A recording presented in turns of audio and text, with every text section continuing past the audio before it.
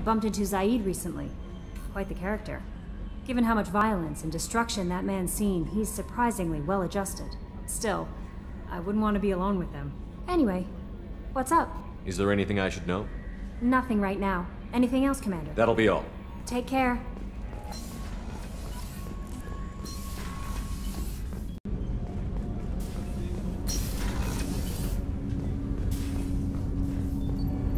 Do you need something?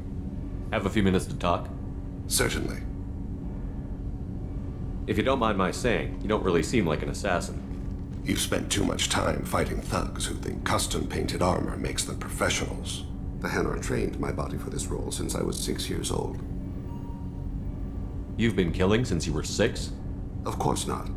I didn't make my first kill until I was 12. They were training me. I was not to be used and thrown away. I was an investment. You were a child, not an investment. I've given you the wrong idea. They valued me, yes, as a resource, but also as a person. They regretted their need for me. The Hanar? Excessively polite, worship the Protheans? They don't seem the type who train assassins. Every species trains assassins. The Hanar are only unusual in that they need other species to do the killing for them. They have a strong grip and natural toxins, but have you ever seen one move quickly outside of water? Or fire a gun? Why did your parents agree to this? The agreement was made under the Compact. It was an honor for our family. The Compact?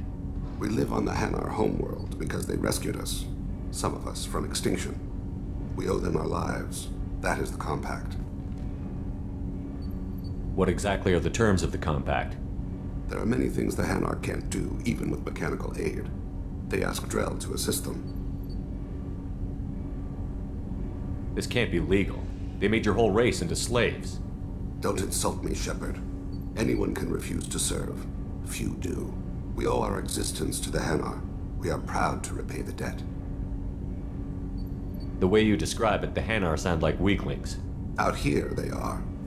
But if you could see them in the encompassing, the oceans of Kaje, you would see them differently. A stream of silver in the dark, looping, diving. So fast the eye can't follow. Laughter like the squeals of a child vibrates the water. They fly over the black of the seabed like birds, plumed with the light of heaven. Why was your race going extinct? Overpopulation. That must sound trite to you. Humans developed mass effect drive before the problem became acute. Our homeworld, Rakana, had few resources. We hadn't even developed fusion power when the soil began to fail from overuse and pollution. The Hanar found us a century ago. They sent hundreds of ships, evacuated thousands of us. Billions more had to be left behind. What's the state of Rakana now? Do you read your philosophers? A man named Thomas Hobbes? When all the world is overcharged with inhabitants, then the last remedy of all is war, which provideth for every man by victory or death. As Rakana died around them, my people slaughtered each other for mouthfuls of water, crumbs of food. But you don't kill for the Hanar anymore. You're freelance. What changed? I was asleep for a long time, yes. I paid no attention to what my body was asked to do, but then laser dot trembles on the skull. One finger twitch, he dies. Then the smell of spice on the spring wind. Sunset-colored eyes defiant in the scope. The laser dances away. My apologies. Drell slip into memory so easily. Was that one of your assassinations? Yes. Perhaps we can discuss it later. I've wasted too much of your time. Do you need something? You mind if I ask you a few questions? Not at all.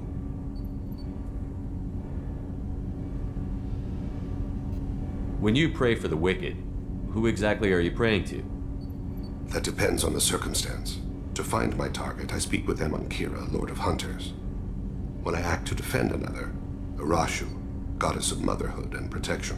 And when I have taken my target, I speak with Kalahira, Goddess of Oceans and the Afterlife.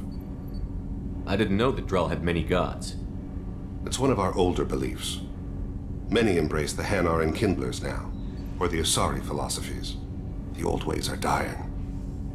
There are so many ways to interpret one's place in the universe. who needs the wisdom of our ancestors. The younger generations don't believe they can help us fathom genetic engineering, orbital strikes, or alien races.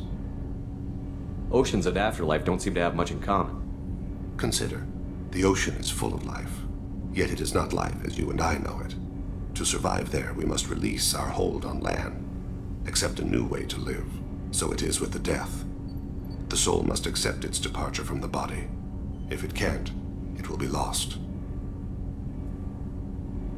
The Drell live on the Hanar homeworld, don't they? Yes. I know many think the Han are difficult to understand. It's just that they're very formal with those they don't know. We know them quite well. If you ever get close enough to a Hanar that they tell you their soul name, you would find them warm. I thought that Hanar only let very close friends know their soul name. Most of my commissions were for Hanar. I grew close to my regular contacts. Soul names tend to be poetic. A Hanar known for its cynicism might take a name that means illuminates the folly of the dancers. Hanar talk using bioluminescence. That's more of an obstacle than their politeness. True. Many Drell have had their eyes genetically modified to perceive their higher frequency flashes. I had the treatment. I can't tell the difference between a dark red and black, but I can see ultraviolet light as a silver color. We need to have the best equipment possible to take on the Collectors. You have any leads I could chase down? I've already upgraded the Normandy's exploration probes. I have no additional suggestions. I should go. I shall return to my meditations. Sheppard, need me for Have you something? got a minute? Sure, just killing time anyway. I wanted to thank you again for your help with Sidonis. Whatever happens with the Collectors or the Reapers or whoever else comes after us, I know you'll get the job done. You actually think we'll find something worse than Collectors or Reapers? I like to expect the worst. There's a small chance I'll be pleasantly surprised. I couldn't do this without you, Garrus. Sure you could. Not as stylishly, of course. It's strange going into a suicide mission on a human ship. Your people don't prepare for high-risk operations the way Turians do. I thought you'd be used to high-risk operations on human ships. I mean, think about tracking Sarah to Ilos. Sure, but that was quick. We raced out, landed, blew up some Geth, and saved the galaxy. This time we've got Miranda and Cerberus and that AI all telling us what we're up against. I think I preferred blind optimism. Honestly, Garrus, what do you think our chances are? Honestly, the Collectors killed you once, and all they did is piss you off. I can't imagine they'll stop you this time. But an unmapped area, advanced technology, and the Collectors. We're going to lose people. No way around that. Not a happy analysis, I know. Don't worry. I won't spread it around. And I'm with you regardless. How do Turian crews get ready for high-risk missions? With violence, usually. Turian ships have more operational discipline than your alliance, but fewer personal restrictions. Our commanders run us tight, and they know we need to blow off steam. Turian ships have training rooms for exercise, combat sims, even full-contact sparring. Whatever lets people work off stress. You mean Turian ships have crewmen fighting each other before a mission? It's supervised, of course. Nobody's going to risk an injury that interferes with the mission, and it's a good way to settle grudges amicably. I remember right before one mission, we were about to hit a Batarian pirate squad. Very risky. This recon scout and I had been at each other's throats. Nerves, mostly. She suggested we settle it in the ring. I assume you took her down gently?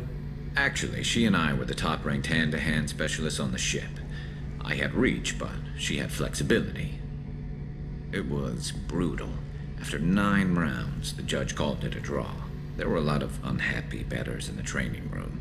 We ended up holding a tiebreaker in her quarters. I had reach, but she had flexibility. More than one way to work off stress, I guess.